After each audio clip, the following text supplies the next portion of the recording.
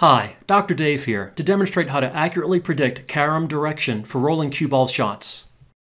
The Carom angle is the amount the cue ball deflects off the object ball. Being able to predict this is useful to detect a possible scratch, to plan breakout and Carom shots, and to visualize position play paths through traffic.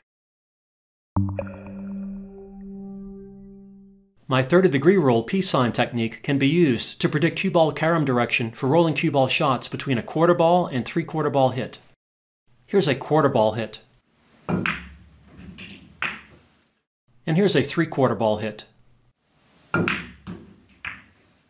The center of the range is a half ball hit. If your peace sign is well calibrated, and if you know how to adjust it for different shots, you can very accurately predict where the cue ball will head with a follow shot. See the cue ball control video linked in the video description if you want to learn all the details. For cuts fuller than a three-quarter ball hit, the 3 times the angle system gives good results. You can use the cue to visualize the cut angle and copy it 3 times to find the Carom direction.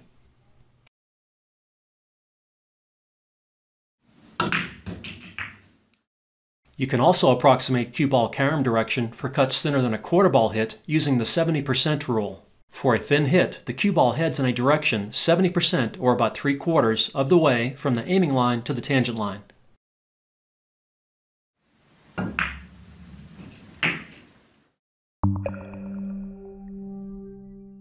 Wouldn't it be nice if there were a single system that could accurately predict rolling cue ball Carom direction for any cut angle? Well, there is such a system. It was originally discovered in the early 1800s by the great mathematician and physicist Coriolis. An analysis linked in the video description shows the basis for the system. The theoretical Carom direction for a rolling cue ball is always along a line 2/7 of the way from the tangent line to the cue ball aiming line. I call it the rolling Carom angle or RCA system. Since 2/7 is close to a quarter, Bob Jewett suggested you can use your cue or any known length to help visualize this direction. Starting with the tip at the ghost ball position with the cue pointing to the pocket, parallel shift the cue along the tangent line until the butt of the cue is aligned with the aiming line through the cue ball and ghost ball position. The quarter point on the cue, which is easy to visualize by taking half of half, will then point to the cue ball Carom direction. In this video, I will use just the shaft length instead of the full cue to show how the method works. Again, start with the tip at the ghost ball position with the cue pointing to the pocket, and parallel shift the tip along the tangent line until the joint of the cue is aligned with the aiming line through the cue ball and ghost ball position. Be sure to carefully check that the cue is parallel to the line to the pocket and the tip is along the tangent line before continuing, otherwise the method will not work very well. Now visualize the quarter point by bisecting the shaft twice. A line through this point and the ghost ball will be in the Carom angle direction. Because the quarter point is an approximation, the predicted direction is off slightly.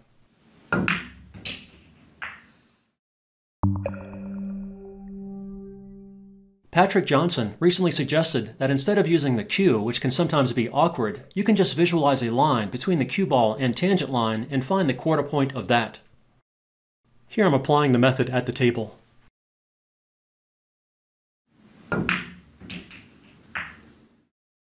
I recently did an analysis to determine the length proportion instead of 2/7 or 1/4 that would yield perfect results. 2/7 is a theoretical value assuming a perfect cue ball object ball collision with no energy loss or friction effects.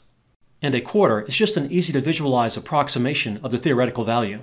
Based on my new analysis, the optimal length fraction is 0.281. 0.281 is between a quarter and a third, so an improved technique is to visualize between a quarter and third of the length, which is fairly easy for most people to do. You can also just estimate a little more than a quarter.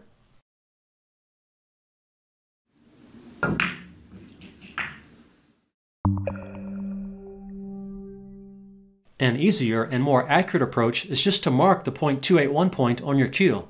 Then you won't need to visualize or estimate anything. If using the full length of a standard 58-inch cue, the 0.281 point is at 16.3 inches. This is too close to the bridging and visible part of the shaft, so it is better to mark the butt instead. Again, if using the full length of the cue, the point should be at 16.3 inches. I will use only the butt as the reference length. If the butt is the standard 29-inch length, the point should be at 8.2 inches. Luckily, this is right in the middle of my wrap, so I don't really need to mark it, but I will so you can clearly see the point in my demonstrations. Again, start with the end at the ghost ball and parallel shift until the other end is in line with the cue ball and ghost ball. Then a line through the point and ghost ball gives the carom direction. As you can see, the method works very well. The .281 point works well for every cut angle from very full to very thin. Here's a really full hit. Here's a 3/4 ball hit. Here's a half ball hit. Here's a 1/4 ball hit.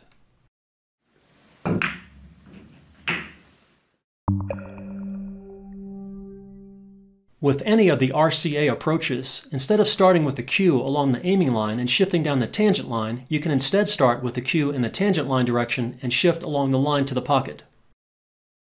Again, I am using just the butt and not the full cue length. Start with the end at the ghost ball and the cue along the tangent line and parallel shift until the point is in line with the cue ball and ghost ball. Then a line through the other end and the ghost ball gives the carom direction. This is the exact same carom line as before, and the prediction is good. The approach you choose is a matter of preference, and one approach might be easier to reach and visualize than the other in different shot situations.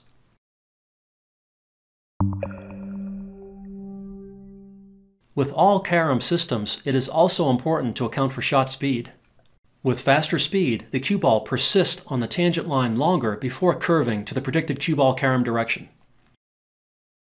With a slow shot, the cue ball curves almost immediately and no correction is required. However, at fast speed, you need to parallel shift the carom angle down the tangent line more with more speed. Obviously, you need to practice to develop a feel for how much you need to shift at different angles and speeds, and this will vary some with cloth conditions. It is good to start with a fast speed half ball hit to see the most the carom angle will shift. Then you can use proportionally less shifts at slower speeds.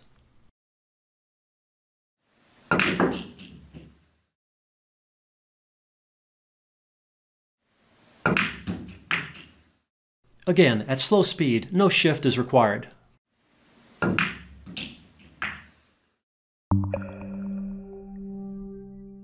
Now let's look at some more examples showing all the approaches. First, I'll show 3 ways to use the peace sign technique. Here's the standard approach, where you move your head from the aiming line finger to the carom finger to clearly see the predicted direction. This is what I call the air peace sign approach, where you position the peace sign along a line between your eyes and the ghost ball. It is fairly easy to visualize the carom angle by seeing your fingers projected to the ghost ball. This technique is fast and useful if you have difficulty with reach. The third technique is to use your cue to visualize the carom finger direction without moving your head, which can cause trouble for some people. I use the 3 approaches in different situations, so you should practice each of them. When practicing, place a target ball along the predicted carom direction to see how well you do. That was very accurate. Here, I'm using the cue ball to tangent line 1/4 to 1/3 approach. I use the cue to visualize the perpendicular line from the cue ball to the tangent line and estimate the point between 1/4 and 1/3.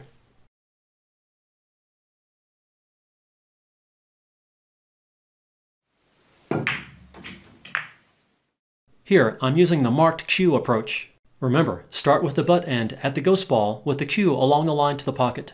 Then shift along the tangent line until the joint lines up with the cue ball and ghost ball. Then a line through the point and ghost ball is the carom direction. Here is the perpendicular version, starting instead with the cue along the tangent line with the butt end over the ghost ball. Now shift to the pocket until the point aligns with the cue ball and ghost ball. Then the line through the joint and ghost ball gives the carom direction.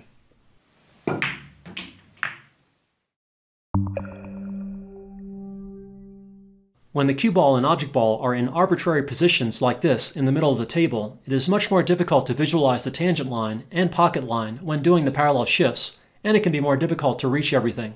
I'll start this time with the marked cue approach. It helps to first use the cue to visualize the tangent line and see where it points. See the link in the video description for demonstrations of several ways to do this. Remember, position the butt end at the ghost ball with the cue along the line to the pocket. Then shift along the tangent line until the joint lines up with the ghost ball and cue ball. Then a line through the point and ghost ball is in the carom direction. Here's the perpendicular version. Again, I start by visualizing the tangent line. Place the cue along the tangent line with the butt end over the ghost ball and shift to the pocket until the point aligns with the cue ball and ghost ball. Then a line through the joint and ghost ball gives the carom direction. Here, I'm using the cue ball to tangent line quarter to 1/3 approach. Again, I start by visualizing the tangent line. Then I use the cue to visualize the perpendicular line from the cue ball to the tangent line and estimate the point between 1/4 and 1/3.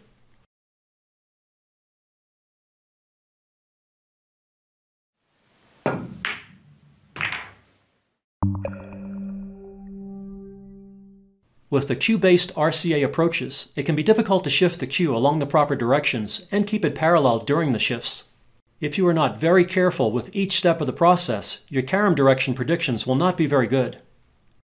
That's why I like the P-sign approach better. It is fast, easy, and accurate, assuming your P-sign is well calibrated, which is easy to do, and it doesn't require any thought, estimation, or difficult visualization. Even when the balls are far away and tough to reach, you can still be fairly accurate using the air P-sign technique we saw earlier. The other methods are interesting theoretically. They also apply to cuts very full or very thin, and they give accurate results if used very carefully, but most people will have trouble with them. But give all the systems a try and see what works best for you. Good luck with your game, from Dr. Dave.